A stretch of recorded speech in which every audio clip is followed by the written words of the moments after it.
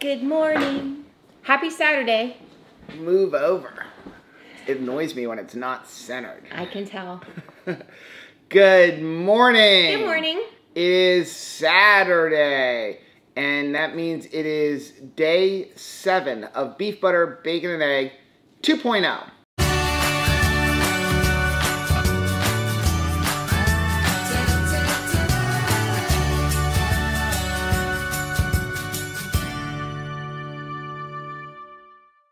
Hey, what's up, family? I'm Rachel. And I'm Joe. And we are Two Crazy Ketos. And if you're new to our channel, welcome. Here on Two Crazy Ketos, we do different things like recipe videos and we do product reviews. We talk about various keto topics, and then every Monday, we go live on Keto on the Couch. We just kind of talk about what's going on in our lives through the week. You can find us in different social media platforms like Facebook, Instagram, and Twitter. And we have a website, which is twocrazyketos.com, and that's where you can find all of the different recipes. Now, we do upload at least 5 new videos every single week, so make sure you subscribe to our channel. And don't forget to hit the little bell icon, and that way every single time I have to go to the store today, you'll be alerted to it. It is Saturday morning. We're having our coffee, and I just forgot to start your espresso. Oh, thank you. So we're having our coffee experience this morning. It's a little late. We slept in a little bit. We slept in late. We didn't get out of bed until like almost 9 o'clock. I'm not even going to apologize for it. Sometimes you just need it. That is just really, really weird for us. But it was enjoyable to sleep in a little late. I had a rough sleep because I pulled a shoulder muscle yesterday trying to lift something up very quickly and just goofing around, and yeah. I lifted up and I felt pop, and I was like, oh, and I know it's just like I pulled a muscle. That's when it annoys you the most, though, when you knew it was just kind of like horseplay and you could have avoided it. Oh, I know. It happens. And I had to go, as I was getting ready to do it, Rachel's like, you're going to hurt yourself. I'm like, no, I'm not. So I had to go to her later on in the day. I'm like, I need you to do me a favor, and I do not want to hear, I told you so. Can you please pray for my shoulder? Because it hurts. Which, man, I'm sorry. I don't like to be right when it comes to you getting hurt. But, yeah, so I had a little bit of a rough sleep because if I, like, lift my arm up, I feel the muscle in here, like, pulling, and it hurts a little bit. So I was, like, trying to get just right. But overall, I had a sound sleep. I'm glad for that. I'm also glad I didn't hear the scale beep, which means you didn't get on it this morning, because sleep can affect you. Yeah. When you have a bad night's sleep, you can be doing everything right eating-wise, and yet it's going to register on the scale, and you'll be very frustrated thinking, what did I do wrong now? Not get enough sleep. Yeah, and that brings me to a good point that, you know, a lot of times we get comments from people like, I'm doing beef, butter, bacon, and eggs, and I'm not noticing a difference. Or the scale is going up. Well, first of all, please stay off the scale. Right. Don't follow me. Like, don't, like, you know, do as I say, not as I do. Is that a good one? Follow Rachel in this one instance. Right. That I'm not getting on the scale. Now, you don't want to get on the scale because there could be other changes going on. And if you're really sticking to beef, butter, bacon, and egg, and even if you're using a little bit of keto chow, you should have results.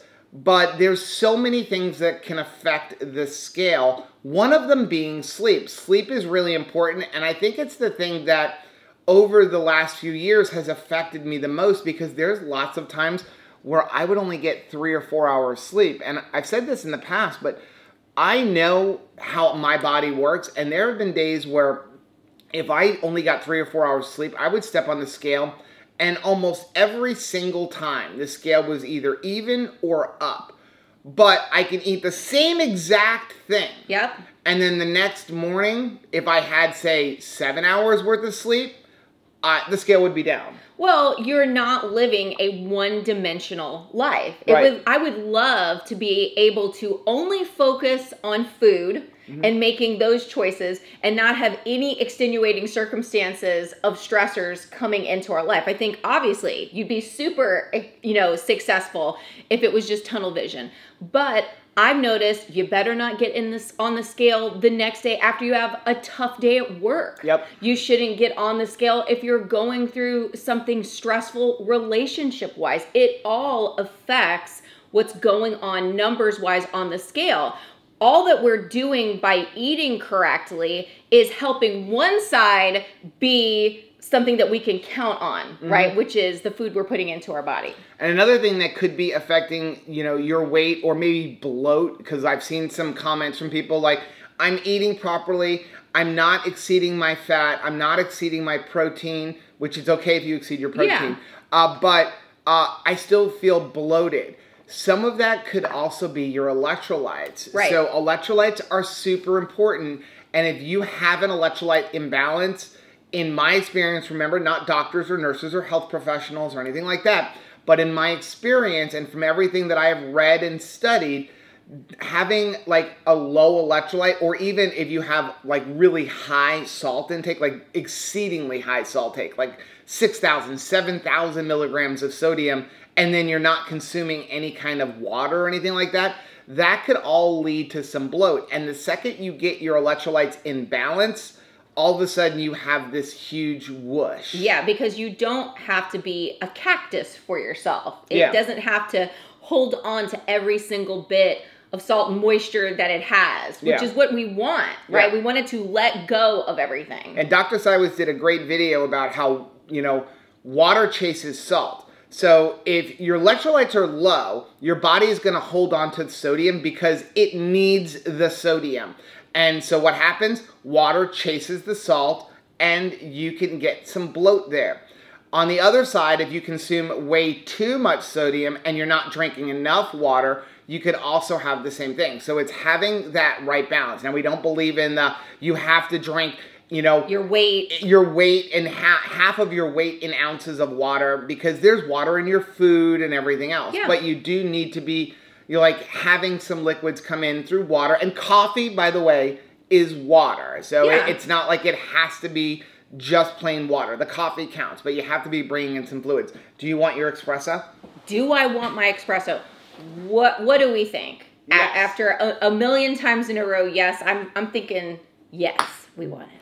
Double shot of Thank you. iced Allegro out of the Nespresso machine. So it smells so amazing. Can I have a little sip? Yes, you can. And the okay, we're leaving that in. Like, do you see how I froze? Like, I don't even know how to respond to it. And probably I just lost these jean shorts forever because they'll wash out. It doesn't. It doesn't. Anybody know how to get coffee out of pants? Cause it's all over your arm. Oh, awesome. There you go. Okay. It's a morning, right? Hey, you see the good, you see the bad. You have Tabitha squeaking with her toy over there. Facts of life over here. Tabitha, can you please stop? Don't give me that look. She's like, wait, what? What?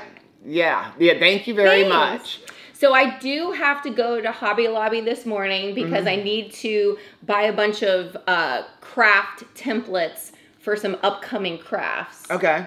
So I have to go to Bed Bath & Beyond and pick something up. Then I need to go to Whole Foods to return an Amazon purchase. I love when you go to return something on Amazon and it gives you the option drop off at Whole Foods. Yeah. It's so much better than having to go to the UPS store, because we had like a UPS carrier near us where you could drop off and pick up stuff. It was like in a dry cleaners. And he no longer does that. I know, we were so sad because he was really close. He was within walking distance. Yeah. So sometimes I would just bike over there. And now there's like no close by UPS drop off. And plus when you do a drop off at Whole Foods, you can also do it sometimes at Kohl's.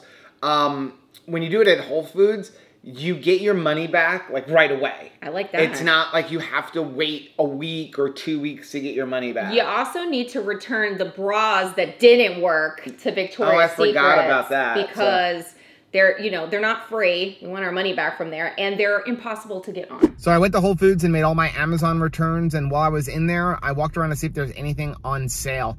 Whole Foods can be very expensive, but if you're an Amazon Prime member, they have some really good deals. They'll have some Prime member only deals, which usually have like a blue ticket. And then also if something is on sale, if you're a Prime member, you get an additional 10% off. And they have really good deals on meats, eggs, bacon, heavy cream, so cheeses. So the best thing to do is like walk around, and what we do is we only buy something that's on sale. A lot of times you'll find like really good Prime member only deals on their meat. Today, I found some of these Vital Farms hard-boiled eggs. They were on sale for $2.70 if you're a Prime member, which to me is a really good deal because if we go to Publix, I think Vital Farm eggs are up to like $6.99 a dozen. And, you know, when you have to take that and then go home and, you know, hard boil them or put them in your pressure cooker and then peel them, that could be a pain. So I like having some of these around.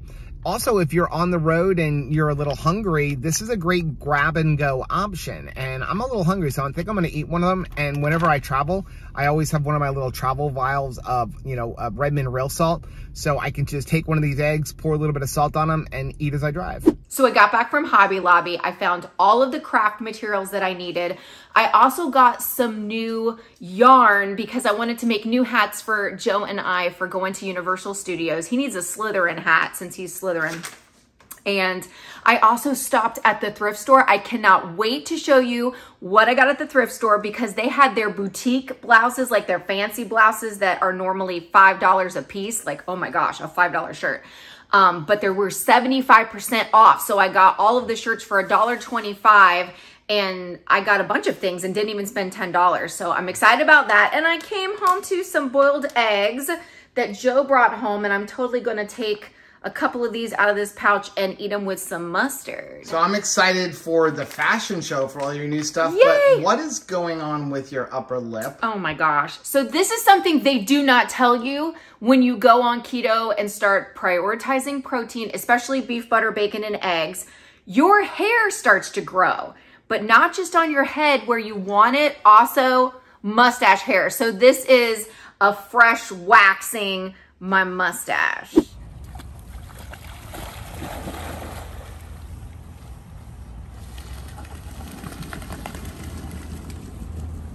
Tabitha, where are you going?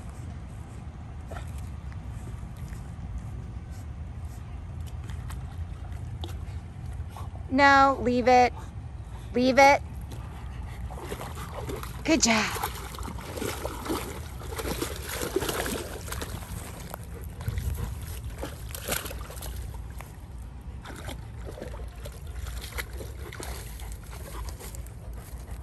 Can you please explain this? And by this, I mean this. Well, thanks to our friend Chris. Thanks, Chris. I went down a rabbit hole. All right. So we love the SodaStream, but it can be expensive because to do the exchange of those cylinders, it's $15, which is a lot cheaper than buying, you know, cans of seltzer water or Topo Chico, which we've talked about. But when you consider I probably drink 3 of those liters a day, that means I'm going to probably go through like 2 of those refill things a month. So that's $30 right there. Okay. So Chris mentioned doing the mods. Is this a mod? Sort of. So I started doing some investigating and... Your investigating ended with this needs to live on our counter? Well, sort of. I'm going to do some extra mods. Don't worry about that.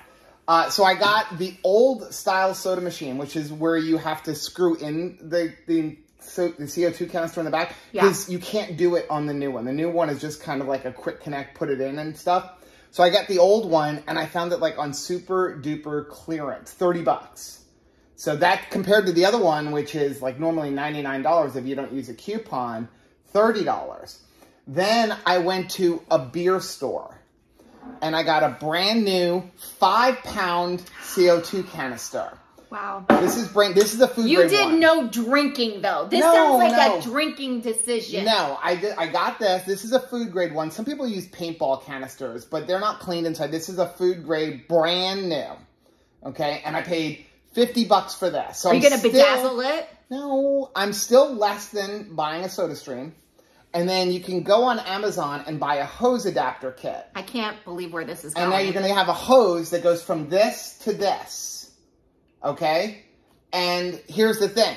So the SodaStream canister holds 14 ounces. So not even a pound. Yeah. This holds 5 pounds.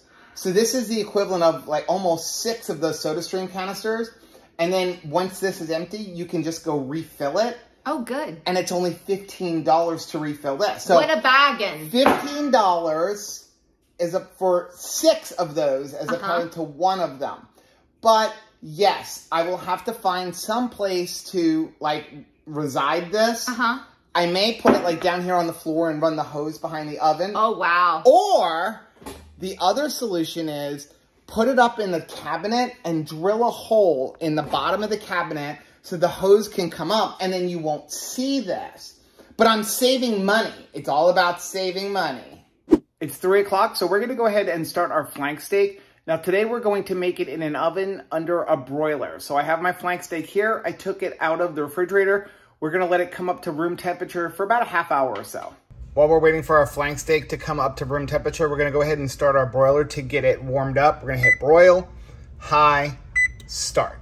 So we changed our plans. Rachel didn't wanna eat before the supporter live stream. I had a couple boiled eggs. But also, we want to enjoy our food, and we were going to have like 30 minutes to eat. So now it's about 6:30. I'm going to go ahead and preheat the broiler. Did you see? What? My first $1.25 shirt. Oh, I like that. So while we're preheating the oven, we'll go ahead and show you what Rachel bought. All right, this is number 2. Just plain, but nice. I like that. I like different necklines. I like how I have a friend to like... She's walking the runway with you. She is. She's much cuter. How much was that top? $125. All right, this one is an Express shirt. For $1, I thought it would be nice to have just kind of like a button down. I don't wear a lot of button downs, but it's kind of nice, and the material is like nice and soft. And it rinses out well, and you don't have to iron it, because that is a huge key for me. I don't want anything I have to iron. So how much was that shirt? $125. $1.25 for a shirt at Express. Have you ever gone into Express? Their shirts, even when they're like 50% off, they're still too expensive. Okay, I thought this one would be fun for Valentine's Day. For only $1.25, I'm pretty excited about it. I like the neckline on that one. It's got a different type of neckline, and the lady at the thrift store said that this is the time of year to go to a thrift store because everybody gets rid of their old clothes. In January, it's kind of like out with the old, in with the new. And so there's just so much stuff at the thrift stores that they got to get rid of it. And so they just deep discount it. Speaking of getting rid of clothes, that's my project for tomorrow, is go through my closet and get rid of all the stuff that's too big on me. I like it. You notice that Tabitha only wants to be busy when you come out. Like Absolutely. She lays on the couch, it's completely quiet. Now it's like, no, let me go take a drink. Yeah. This one was only 75 cents, and I'm always in the mood for a new Disney shirt, and for less than $1, I was pretty excited. I bet you that shirt's like 40 bucks inside of Disney World. Yeah, because it's actually from Disney World. This one I purchased in preparation for the Tampa RV show because last year we went and it was freezing cold, so I needed more sweatshirts, and I thought this was a cute one. This one was fun, even though it's kind of big, because we do a lot of patriotic stuff throughout the year. So I'm always looking for something that's got more like red, white, blue flag stars on it, because yeah, we like it. And last but not least is this little sweater, which I thought was just fun. Definitely a different shape than I usually would purchase, but it was $1.25, so we'll give it a try. And a lot of times people don't even see me except for from the waist up, and I thought it would have like fun sleeves. So here is my receipt. I got all 9 shirts for $9.63. Is that right? 1, 2, 3, 4, 5, 6, 7. I'm sorry, 7 shirts. But $9.63, I think, is a pretty good deal. I like the fact that you had a runway assistant as you were coming out on the last one. Isn't she the best? Come back to me. Let's turn around. There you go. Very good. Can you sit right here? Can you sit right here? Good. Okay. Look at the camera. You're looking so beautiful today. Look over here. Okay, sit.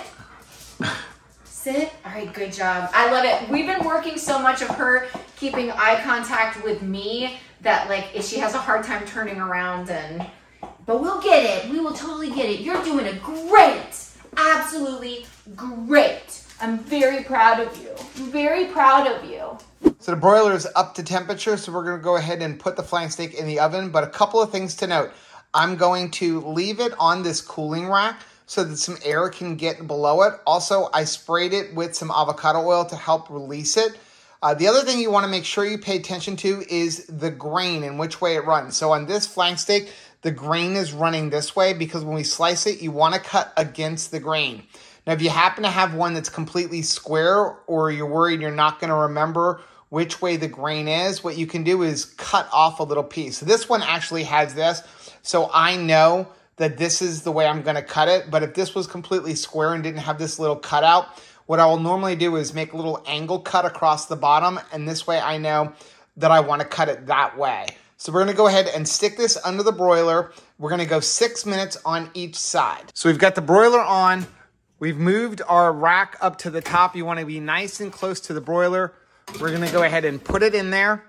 And then we're going to not close the door all the way. You want to leave it about like that. Okay, so the timer is done. Now what we're going to do is go ahead and pull this out of the oven. And what we're going to do is flip this roast over, or flank steak over, and we're going to put it back in the oven for another 6 minutes. Now, one thing to note, I did have to lower my rack a little bit. You want to have about that much room between the broiler and your meat.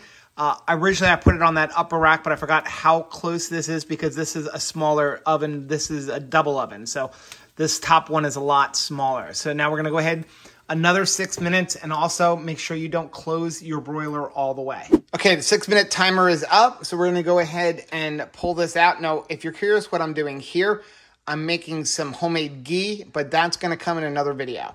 So we're going to go ahead and open up the oven, pull this out, and we're going to check the internal temperature at a thick point. And what I'm looking for is an internal temperature of about 132 degrees or so. And looks like we're right there, 131 degrees. We're going to pull this out and let it rest for about 10 minutes. Now, while that's resting, I'm going to go ahead and start the electric Blackstone and make a couple of eggs. Okay, so we've been waiting for about 10 minutes. The roast is completely rested. I have a couple of eggs cooked over there. We're going to go ahead and slice this thing up. Let's go ahead and slice it over here. I always like to slice it at an angle. I feel like you get a nice piece that way. Oh, yeah. And you can look over here and look at that. That is a perfect medium rare right there. Are you stealing a piece? I am a terrible thief if you're watching me do it. Oh, yeah. That is delicious. Very flavorful. You have a nice piece on your lip there. There you go. Hasn't anybody ever told you you're supposed to taste the food first? Well, I know what a fried egg tastes like. Yeah, I would hope. But you're insulting the chef. What if I perfectly salted it already for you? I am so sorry, chef. Okay, here's dinner. We've got flank steak and eggs. The only other thing I had today was an egg, and then we had our coffee this morning. I had 2 boiled eggs. 2 boiled eggs. So microwave is telling me my butter for our creamies are done. So this entire flank steak was about 2.5 pounds.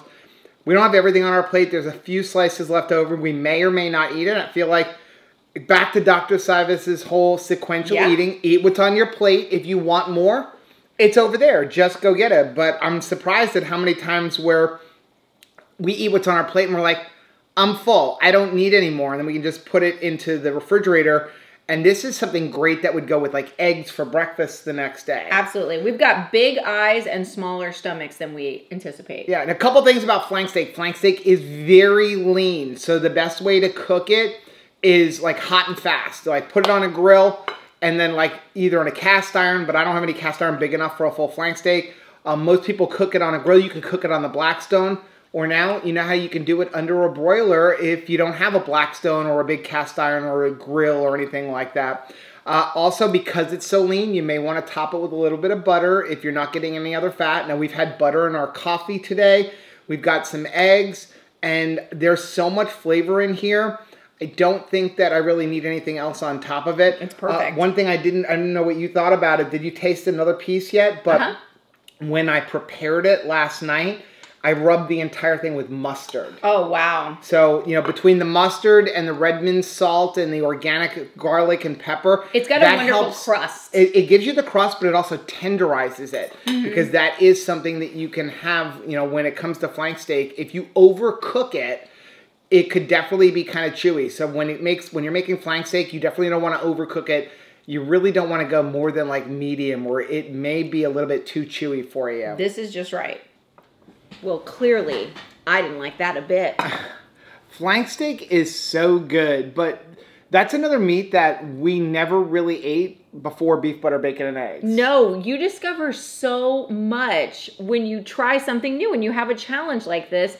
And flank steak is affordable enough that everybody in the house can have some. Yeah, I mean, it's not as cheap as ground beef, but it's not the same price as a New York strip or buying a ribeye. I mean, locally for us, we can get flank steak for somewhere around $7 to $8 a pound. Now, we happen to have a couple from, you know, buying our cow, but it is definitely something that I would buy more of. I think it makes a really good meal. It defrosts really quick. And it cooks really quick. Well, sometimes it's nice to have a steak, even when it's not your birthday or your anniversary. Right. So overall, I love the flank steak. Making it in the broiler is nice and easy. And the other thing about doing it that way is you're not smoking up your house. So if you do have a cast iron pan big enough to cook it on, like on top of your stove, you are risking like smoking up the house. And that's something that I try not to do. There is a smoke alarm right here. So usually anytime I do something like that, I have to like disconnect it. That's why most people do it on a grill outside, because you want to put it on a really hot grill. But 6 minutes on each side for a 2.5 pound flank steak was perfect. I mean, it was like a good medium rare. It had that outer ring, and then the inside was a nice rare, just the way Rachel likes it. Not too chewy. It wasn't like, you know, you were chewing and chewing and chewing. I thought it was delicious. And one of the things about a flank steak is generally you don't have a nice even cut of meat. There's usually like a middle section that's much higher. So if you're like us, where Rachel likes it medium rare, almost rare, and I like it medium rare to medium, you get that through the whole flank steak. So I kind of get like the two end sides, and she gets the middle, and it's good for both of us. Well, that's going to be today's vlog. I know it was a little bit shorter of a vlog, but it's just a one-day one. Some people are probably like, yay, and not a 35, 40-minute vlog. But so tomorrow, Sunday, we won't be vlogging. We'll pick back up with our vlogging on Monday. As we've said in the past, we're taking Sundays as a Sabbath day to relax and just enjoy each other after church.